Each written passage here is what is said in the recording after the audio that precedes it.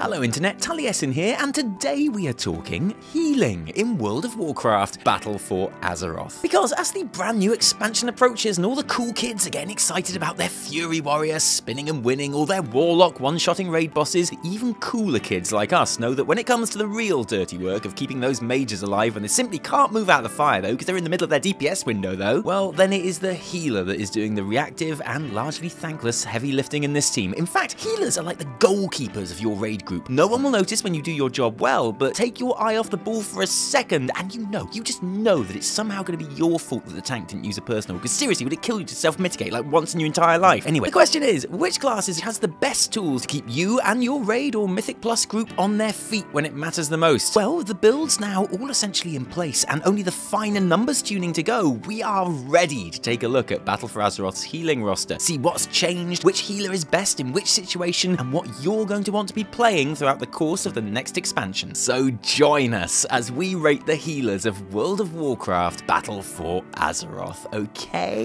Go, go, go, go, go, go, go, go, go.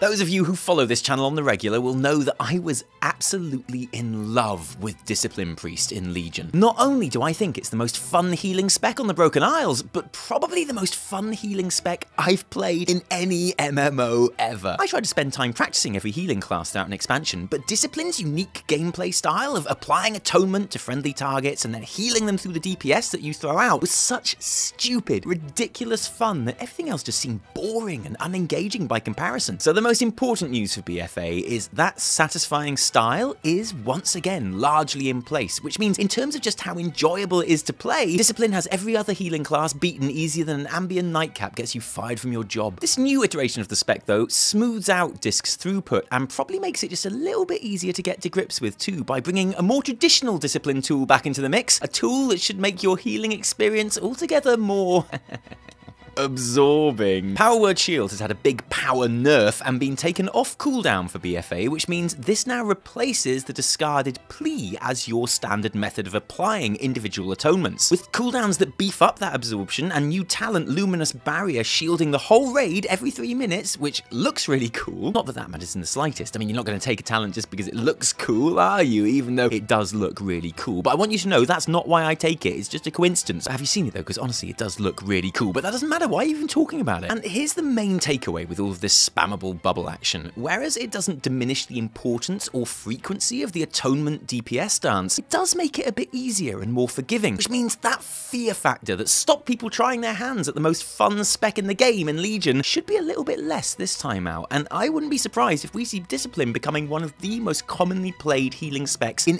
any circumstance, because honestly, why wouldn't you? Discipline can do brilliant throughput in raids and Mythic Plus, has one of the best tank cooldowns in pain suppression, as well as all that great priest utility like Leap of Faith, Master Spell, and underrated, most helpful and least used dungeon ability, Dispel Magic. Yeah, I know, you never use it, but honestly, you really should. In my opinion, Discipline Priest is a triumph of Blizzard class design, one that I don't think they get nearly enough credit for, and one that I am pleased to rank our funnest healing spec of Battle for Azeroth for the second expansion running. Give it a try, you should give it a try. As we look at the different specs and assess their strengths, it's important to remember one vital point. No healer has to carry a raid by themselves. What's important is that they have a clearly defined role and that they are good at the things they are supposed to be. Like, no one cares that Keanu Reeves is shit at Shakespeare. If he ever forgets how to play a cool bearded man of few words with a dark past, well, that's where we have a problem, you know? And so it is with the BfA Holy Paladin. Holy's niche is steady and reliable spot healing. They've got the beacons, they've got Flash of Light, they've got the new look Aura of Sacrifice, which transfers 30% of the target's damage onto its own wide, plate-wearing shoulders. All of the tools to make them a tank's best friend in a raid environment and guarantee themselves a spot. Are you ever going to not want to take a Holy Paladin raiding? Especially at the beginning of the expansion, when you just know your tanks are going to get kicked around that little bit harder than usual. And of course, this means that Holy Pally is a standout choice for Mythic Plus too, where their strong individual heals and cooldowns can really shine. And you know what else is really useful in a dungeon? Sweet, sweet utility utility and survivability, which Paladins just so happen to have more of than just about anyone else. Blessing of freedom, bubbles, all that stuff that makes Paladins a handy sort to have around. I also really like how Holy Paladin can gently encourage you to get in there and prove that weapon isn't just for show, especially new talent Avenging Crusader, which gives 20 seconds of some pretty good DPS, big heals, and the satisfaction of being a true Reinhardt melee healer. And again, will be really handy in those small dungeon groups. As you might expect with all this great single target healing, Holy Paladin feels a bit under-equipped for sustained raid-wide throughput outside of its big cooldowns, but like I say, that's not really its job. You don't judge toilet paper by how nice it smells, and yes, that's the least glamorous metaphor I've ever made, but I stand by it. I like the Holy Paladin. It feels different from other healers in Battle for Azeroth. Heavier, slower, and with plenty of good tools. And so, Restoration Shaman. And if Paladin's all about the tank healing, then it won't be a shock for you to learn Resto couldn't give two shits about any of that, or actually doesn't give a single shit, because Shaman is the only spec in the entire healing roster that has no external tank cooldown at all. Not a sausage. Which isn't ideal, obviously, but won't concern anyone too much because Resto Shaman have got their own thing going on, namely big, important raid cooldowns and a speciality in healing groups of players stacked together. Basically, if a fight requires your team to be grouped up in one place, then there is no one better to keep them alive, because that's where Resto really comes into its element. Healing Rain is as effective as ever, but Downpour is new, looks suspiciously like Legion's artifact trait, and Wellspring is technically a skill shot, which doubles down on Resto's need for the group to just, please guys, please just stay together, okay? All of this makes for a more reactive and flexible playstyle than you'll find in most other healers, and Resto feels a bit more nimble than it did in Legion as a result. And you know what? Even if you're in a fight that requires the group to spread themselves more thinly than a Doom plotline, then it's not like Resto will ever be useless, because they also come fully loaded with some of the biggest and most desirable raid cooldowns around. Healing Tide Totem is just pure brute force dirty throughput, and Spirit Link alone is unique and important enough to almost guarantee a spot for Resto on any raid team, but especially progression raiding, where Resto's mastery means their healing is actually better in the hardest content, making the Resto Shaman the big game players of Battle for Azeroth.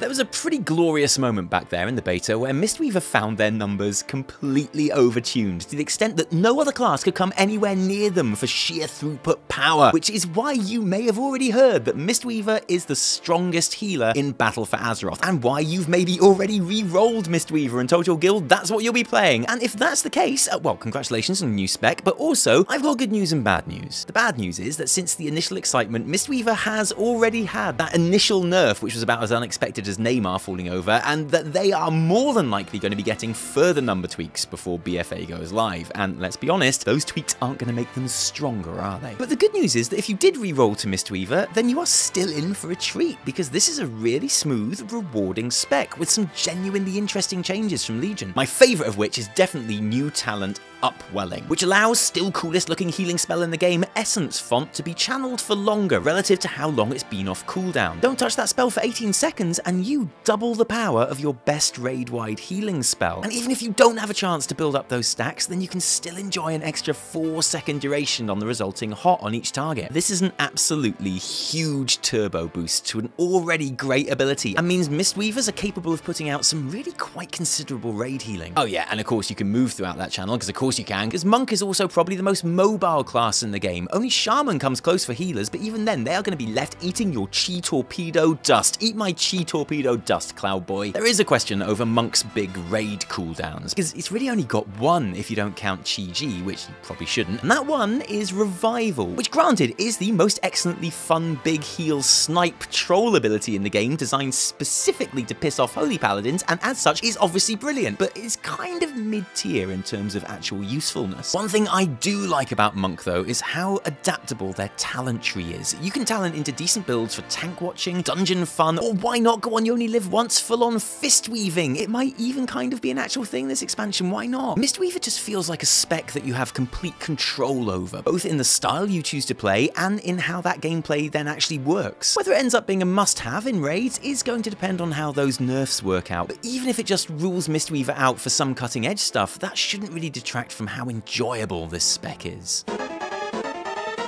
there's one image I always have in my mind when I think about Holy Priest. It's an image I've used on this channel talking about it before, but I'm going to use it again. For me, Holy Priest is Mario. Specifically, Mario in Mario Kart. Holy is Ryu in Street Fighter 2. Holy is Soldier 76 in Overwatch. For me, Holy Priest is the baseline healer in World of Warcraft. The jack of all trades, the guy that has the most traditional and expected toolkit and gameplay. For me, more than any other class in the game, Holy Priest is the healer. That was true for Legion, and it's especially true in Battle for Azeroth, except to be honest, it's probably in a much better spot this time round. It's got a beautifully simple style of play. Use small single target or AOE heals to reduce the cooldowns on your bigger single target or AOE heals, and be ready to drop a single target or AOE cooldown when you need to. It's elegant, it makes sense, and it works. In Battle for Azeroth, it's a pretty straightforward job to put out some very strong throughput as Holy, thanks to its direct and powerful abilities, but also because of how mana efficient spells like Binding Heal are. And holy shit, Holy Priest, check out Holy Word Salvation applying HOTS to the whole raid with all its excellent synergy like it's no big thing. That's actually really awesome. And mana efficiency is a genuine selling point for a healer in the early days of progression raiding, even if a few top players have been telling me that they're not quite sure Holy has the edge for the absolute highest level content. They've not got great survivability and their movement is as bad as usual. Oh, and actually, you know I said Resto Shaman were the only class without a real tank external? Well, Holy Priest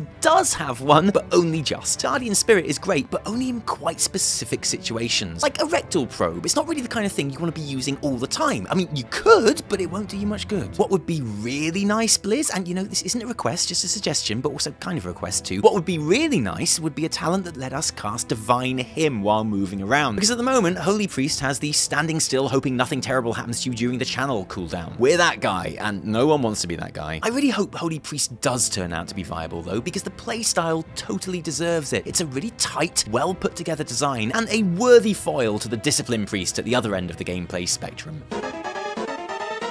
I said that Mistweaver was the most mobile healer, and in terms of getting from A to B, they are. But when it comes to moving around whilst doing all your mad healing skills, Restoration Druid is your tree. Druid is still the archetypal heal over time spec, applying regrowth, rejuves, wild growths, and you know, all the other ones. Basically, Resto sees more growth than stocks in Russian bot software. And the thing is, that's a style that is always going to be incredibly effective in dungeons and in raids. It also means you're never going to have any mana either, to be honest, but you know, it swings and roundabouts. Resto has the talents for single target or raid-wide healing, but with Germination and Flourish on the same talent row, it might have to be a choice between one or the other at any given time. And to be honest, most of the time you're going to want to focus on your greatest strength, which is big, fat, sustained, raid-wide god mode, because that's what you're used to after all. Flourish has been buffed to make up for the lack of artifact ability in BfA, and with Rejuvenation's reduced duration, your healing is a lot less smooth than it was before, with those multiple Rejuve, Wild Growth, and Flourish windows becoming ever more impactful. Yeah, I know, remember those mana problems I just mentioned? I wasn't joking. The biggest changes for Restoration Druids, though, come in the form of their dungeon toolkit. You are going to notice not being able to take Flourish and Germination at the same time in smaller groups, as well as the missing Living Seed. Oh, and of course, no artifact means trees join Holy Priests in the standing very still, maybe they won't see us raid cooldown club. But, you know, we knew that was coming. And to be fair, all of this is nitpicking, because Resto was a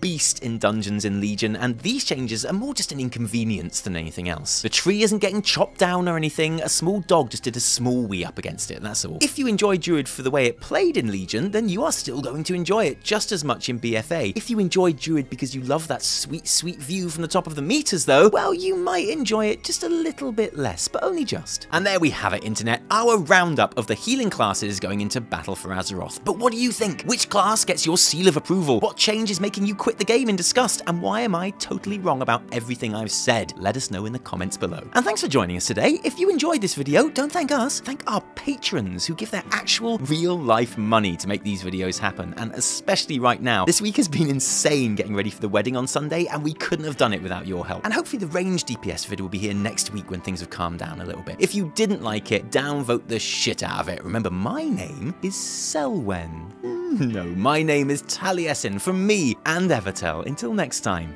cheerio.